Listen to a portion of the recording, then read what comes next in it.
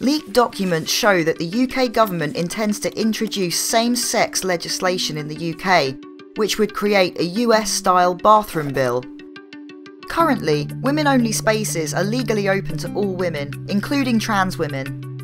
Changing the law could limit which women can access women's spaces safely based on appearance. All women who don't fit Western ideals of femininity could be impacted, including muscular women, women with short hair or facial hair, butch women, and trans or intersex women, especially if they're women of colour. If your right to use the women's loos was questioned, showing your ID wouldn't be enough.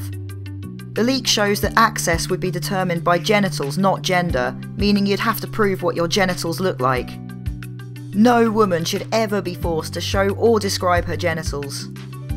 Keep women's spaces safe for all women by writing to your MP and the Prime Minister, supporting trans-led organisations, signing petitions and protesting.